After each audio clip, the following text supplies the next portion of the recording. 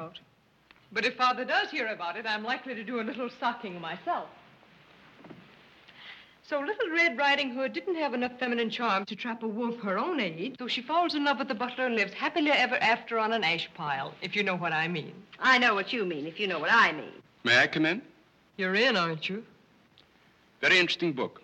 The Greeks of the Middle Ages. Oh, Irene would like that.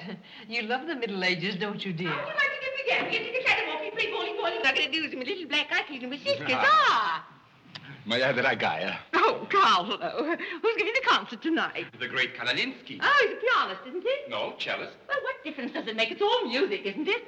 Oh, it's so nice to see you two girls having a pleasant chat. Or is it a pleasant chat? Well, well, well. Imagine the Bullocks gathered together all in one room. Oh, well, don't forget Carlo. I'm not going to forget Carlo. Don't bother about me. I feel like one of the family. Don't you go away. You don't mind if I discuss a few family matters, do you, Carlo, old boy? No, not at all.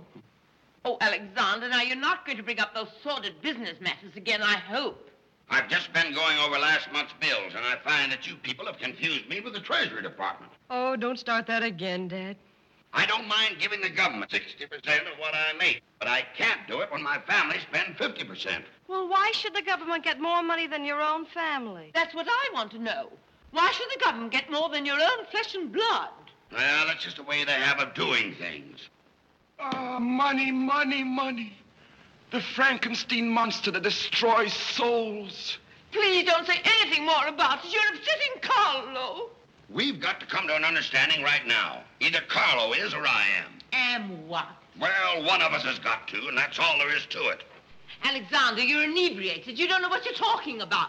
Well, who would know what they're talking about living with a bunch like this?